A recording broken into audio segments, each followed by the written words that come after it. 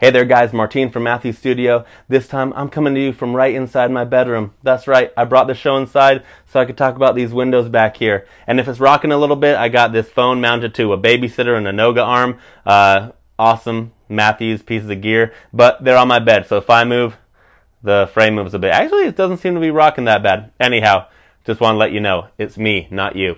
So these windows, why am I going to talk about them? Because Richard Mall, key grip extraordinaire, one of my favorite people in the world, shared with us an awesome little video last week about how to apply neutral density gel to windows. What is neutral density gel? It's like putting sunglasses on the window. It's a gel that just dims down the intensity and the brightness without really affecting the color, without really affecting anything except the brightness. So you're putting shades on the window. There's 0.3, 0.6, 0.9, 1.2, all different densities of it.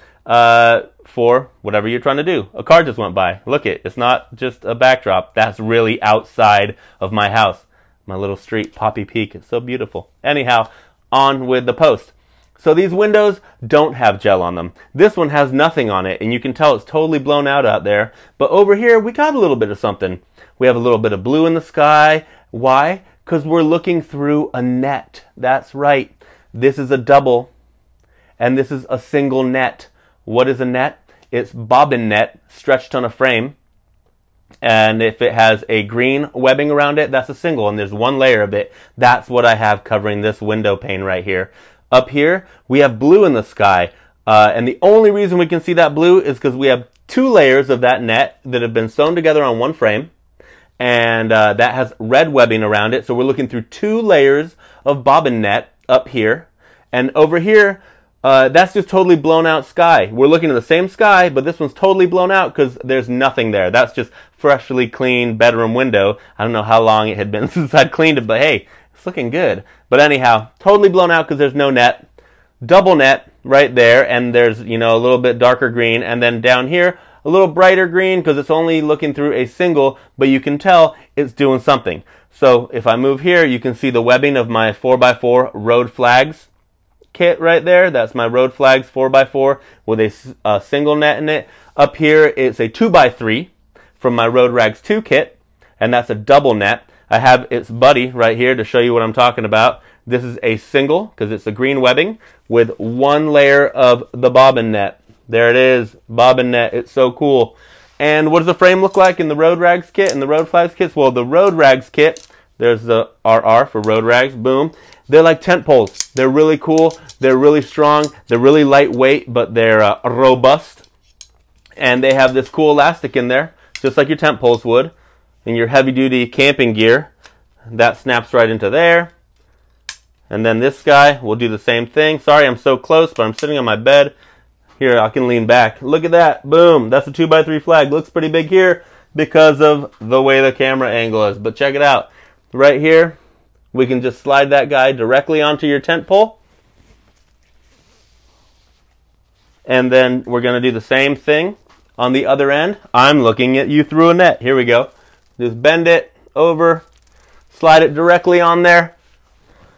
Boom. I have this whole thing. Now I have these little snaps to be able to pull it tight, because that's something you really want to be able to do. If you're going to be looking through these guys, you're going to want it to be very tight, or else you're going to see a bouquet, or you're going to see a wrinkle. Bouquets when you see like little waves, and you're going to be able to tell that you're looking through it. These over here, oh look at it, corrected. There we go.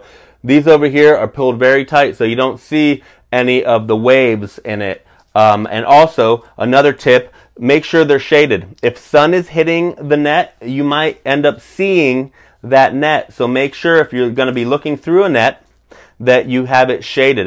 That you put a cutter over it or put it underneath the gable or the awning of the home so that it is blocked by the sun. As soon as the sun hits it, you're gonna be more likely to be able to see it.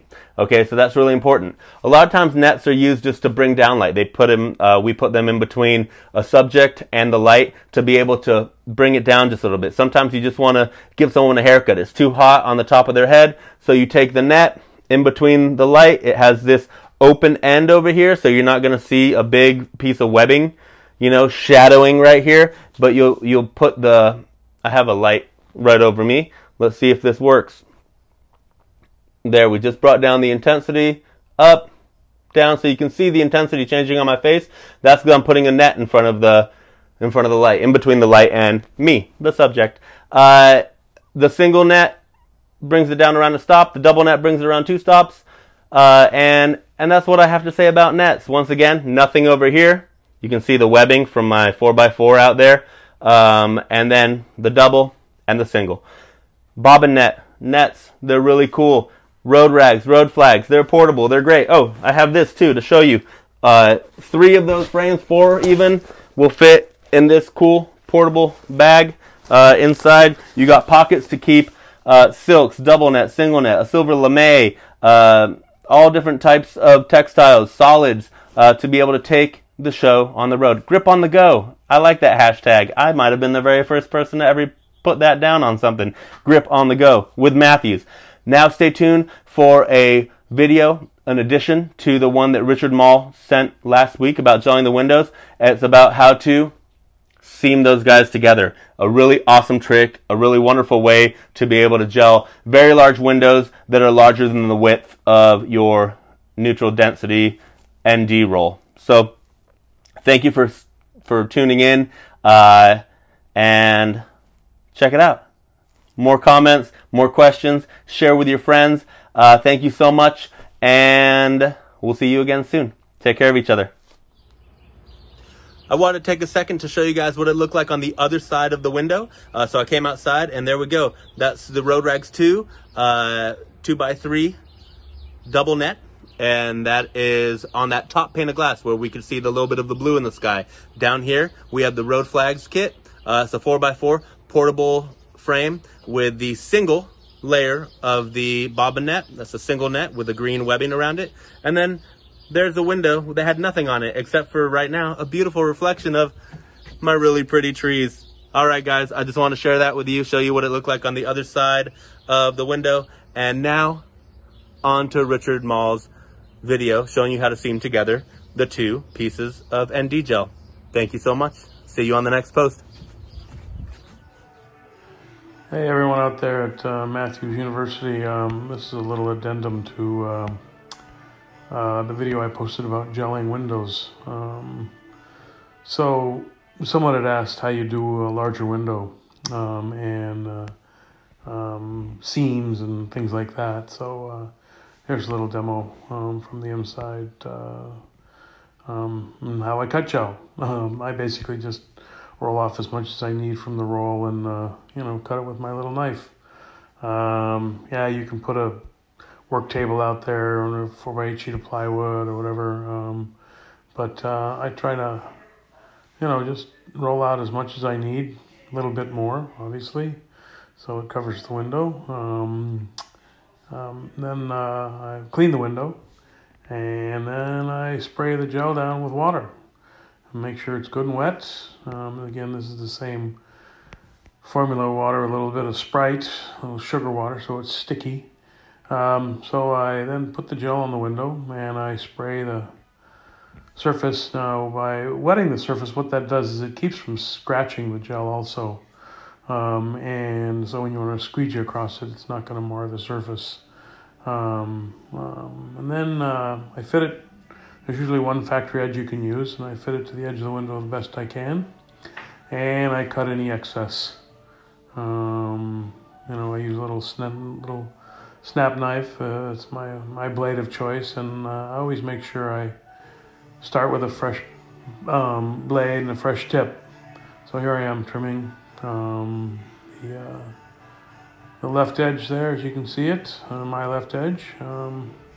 Then I'm going to trim the bottom, and then